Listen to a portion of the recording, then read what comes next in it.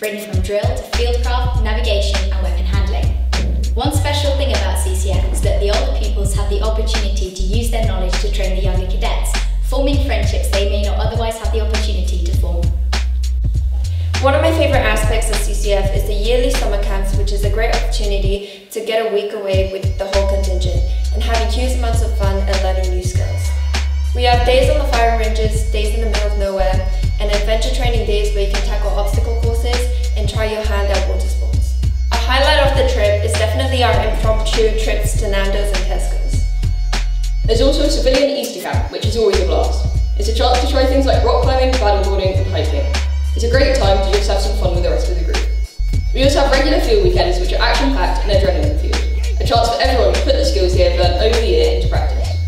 We carry out patrols, ambushes and attacks throughout the day and night, so they really are jam-packed with excitement and adventure.